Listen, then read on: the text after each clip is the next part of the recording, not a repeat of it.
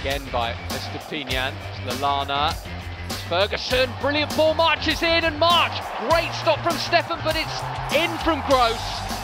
Albion lead, it has been coming. Albion with some defending to do, great delivery, and it's in! Boro have levelled it, Chuba Akpom nods them level. Lamptey sets off again, but March goes deep.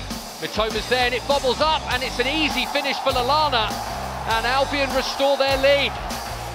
Now Lamptey can burst forward, and Lamptey has the speed to breach the Middlesbrough defence and slot it through, and Ferguson could be in. Ferguson checks in on his right foot.